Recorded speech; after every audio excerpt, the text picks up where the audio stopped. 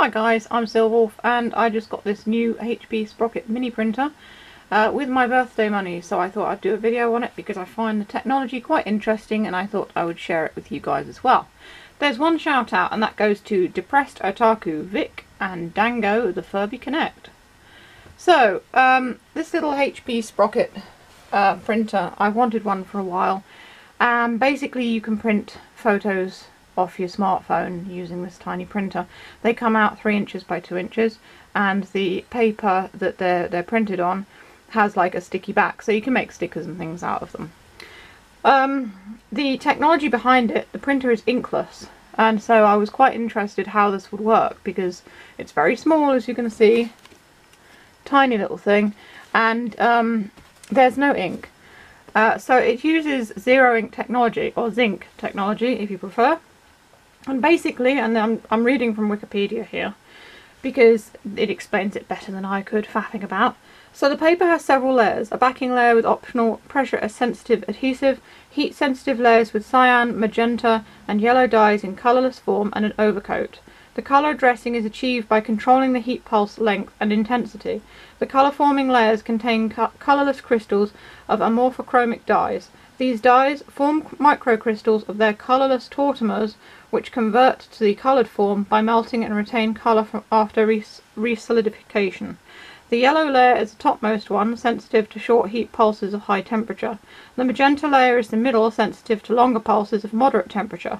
The cyan layer is at the bottom, sensitive to long pulses of lower temperature. The layers are separated by thin interlayers, acting as heat insulation, moderating the heat throughout.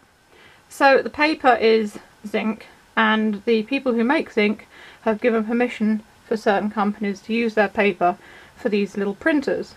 Now the HP Sprocket seems to have quite good reviews on Amazon. I originally became aware of these printers because there's loads of Chinese knockoffs being advertised on Instagram, and last year this was sometime. So I have the Generation 2 HP Sprocket printer. They did release a newer version, I think it's called the Sprocket Select, in 2019. But this one has got really good ratings, so there you go. So anyway, it arrived yesterday. I wasn't here, so I'm here today and I can actually open it and show you. So the whole thing works through the Sprocket app. As you can see there, I have downloaded the app onto my phone. You send your photo to the app uses Bluetooth to send it to the printer and print the picture out. So prints photos in seconds from virtually anywhere. Connect your friends and family to print and view shared photos. And the Sprocket app add AR experiences, filters, stickers and more. I just thought it'd be neat for like craft projects and stuff. And it's made for iPhone, iPad and iPod, and also Android. And you can download it from both the app stores. So it's got this little strip here. Right, so that's all one thing. It slides off. So the packaging is quite neat and no nonsense. You probably find these hanging on bays in your local PC shops. And it says Sprocket. I got the lilac coloured one because it's my favourite colour. And there it is. It comes with 10 sheets of the paper. So this is the little printer itself. It's very small, very portable. You can buy bags and things to put it in, like cases and that. It charges with a USB port as well. And they say that when you're printing, obviously it's not for like massive print jobs, it's not for printing out hundreds of things at a time, but it does say to allow it a couple of minutes to cool down before printing your next picture. It's got the micro USB adapter there for charging it. A getting started booklet in a million different languages, because of course they are. This is the paper that comes with it. There's your zinc technology paper. There's 10 sheets. They sell this in packets of, I think it's 20, 50 or 100. The 50 sheets, which is what I'll be buying when I have the money, it's like £36. But I'm not going to be using it masses. So it's literally if I want to print something out, or if I've got a photo I really like, or even a drawing that I've done that I have on my phone, you know, digital art, just printing it out and putting it somewhere. And then you've got this here, which is product regulatory information. So it's not particularly interesting. It probably has information on the battery and stuff as well. Federal Communication Commission interference statement. That sounds complicated. I think it's probably something to do with he doesn't use it for commercial purposes, blah de blah, home use only and all that. So your getting started guide is this little booklet in, I think it's about 7 different languages. Install the app, which I've done. It will help you load, paper, connect and print. Follow the instructions on the app. So that is all this instruction booklet tells you. To just use the app to load the paper and everything. So let's open up the little printer here.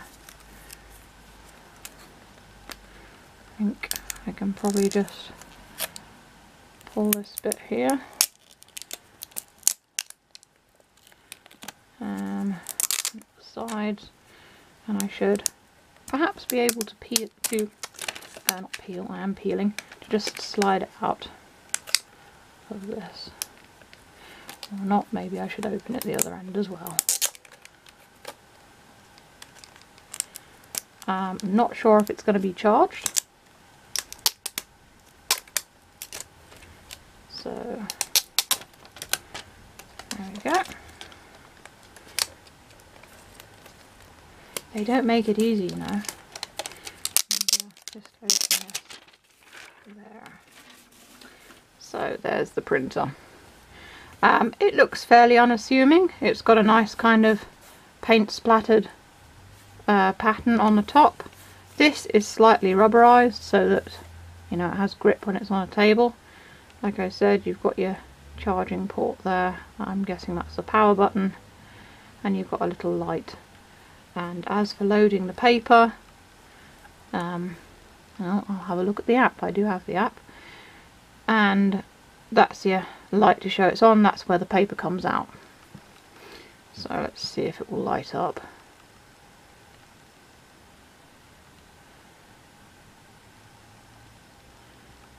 Ah, there you go. We have power. So bringing up the app on my phone here.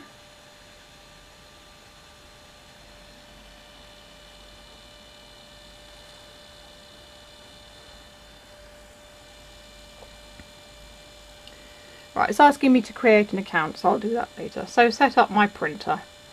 Print photos and memories. It makes preserving memories easy. Connect with Sprocket. So let's see, get started.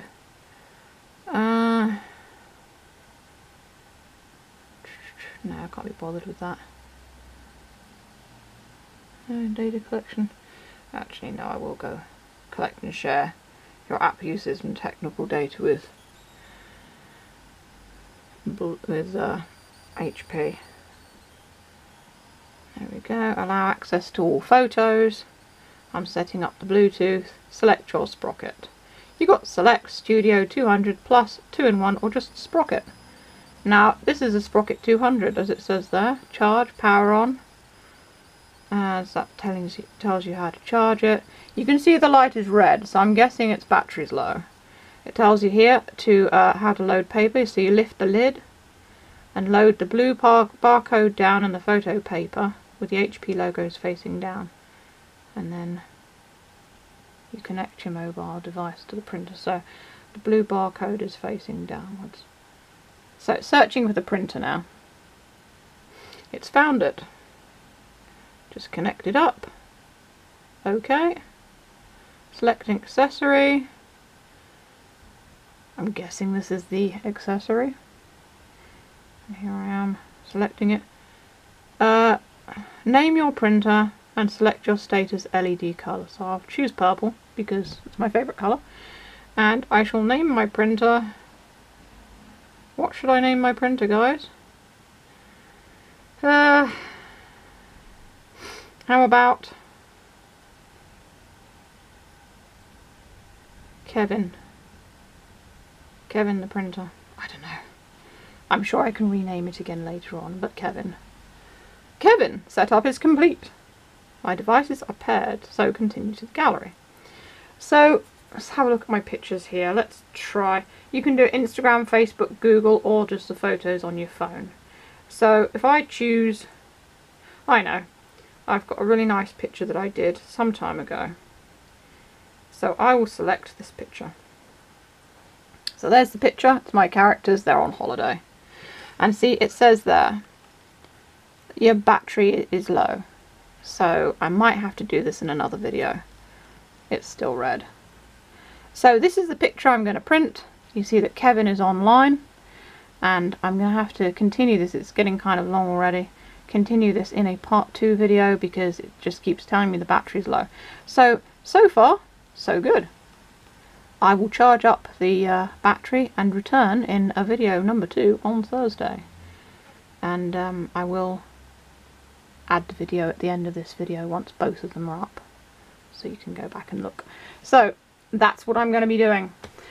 So stay tuned if you want to see more technological videos. I do have general robot videos and other stuff in the boxes below.